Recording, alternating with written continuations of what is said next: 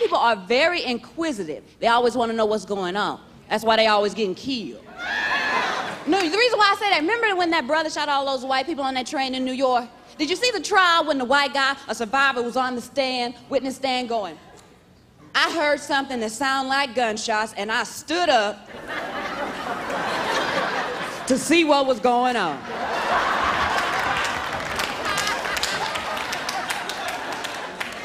Now, don't get me wrong, I'm nosy as hell my damn self. I'd have probably asked what was going on, but I'd have asked it from down here. What the hell is going on? I don't know. Get out the way. That sounds like gunshots, bastards. Get your ass out the way before I shoot you myself. Oh, no! Favorite show had to be the Brady Bunch, man. Love that show. Favorite episode on that one? When Bobby and Cindy got lost in the Grand Canyon. But there's one thing that puzzles me, and that is, how come white folks are so damn calm in a crisis?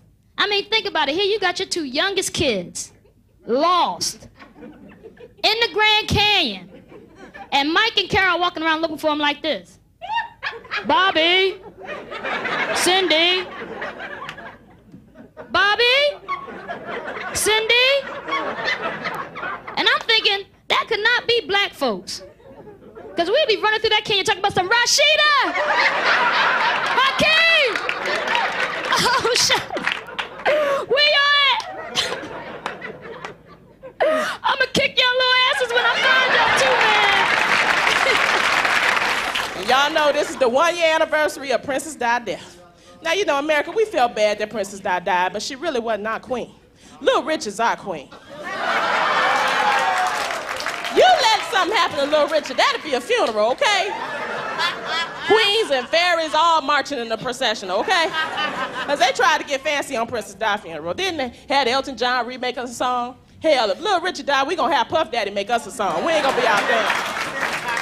They had Goodbye English Rose, we gonna have Goodbye Tutti Frutti on Rudy, because we ain't gonna be out there.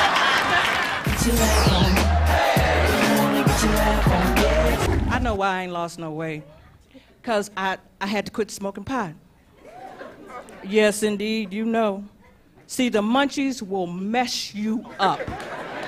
I had a Jenny Craig meal, a glass of Slim Fast while I waited for my waffles to get done.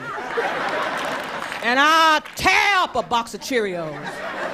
Get me a big old pot and a salad spoon.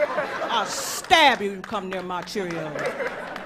And don't none of y'all try to act like you don't know what I'm talking about. You know that the quality of the weed determines the quality of the munchie. Now, if you just have some old regular, you know, you get your old turkey wing, slap some cheese on it, you be all right. But you get you some good, stick-ass, stanky chronic, it'll be shrimp scampi like a mother. And you'll take a $50 cab to go get it. I just have to honestly say, I'm sorry, but the stuff is addictive. I'm sorry, I just got a cop to it. It burns your memory cells, even though some things I don't want to remember. I get a bad date or a bad relationships, I burn. Alvin who? Sometimes it'd be kind of embarrassing, you know, because this lady came to my house, and I didn't let her in. I couldn't remember who she was. Then I kept looking for a while, and it came to me. I went, "Ooh, mama."